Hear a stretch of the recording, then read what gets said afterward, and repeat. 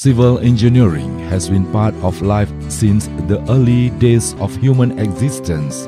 It started about the time when humans began to seek for shelter, which is between 4000 and 2000 BC. This led to the construction and building of shelter or homes. Transportation also became an important aspect of life then, and thus leading to the development of wheels and sailing. Examples of ancient history civil engineering constructions are pyramids in Egypt and the Great Wall of China. Ever since then, civil engineering has been developed into many sub-disciplines. Today, civil engineering continues to be an important engineering discipline. Buildings such as housing projects, skyscrapers, offshore structures, and shopping complexes are continuously being built to be utilized by mankind. Infrastructure systems such as roads, highways, railways, airports, and bridges are built for the convenience of mankind and to make life easier.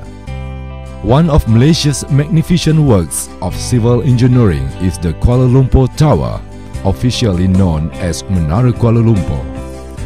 The KL Tower, standing at 421 meters, which features an antenna built to enhance the quality of telecommunication services and the clarity of broadcasting, is currently one of the tallest freestanding towers in the world.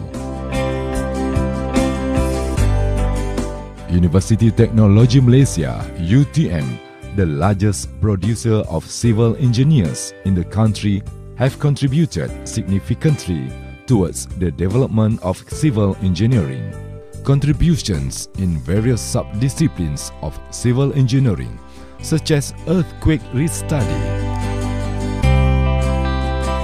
hydraulics and hydrology, and river quality study, are done through its Faculty of Civil Engineering (FKA).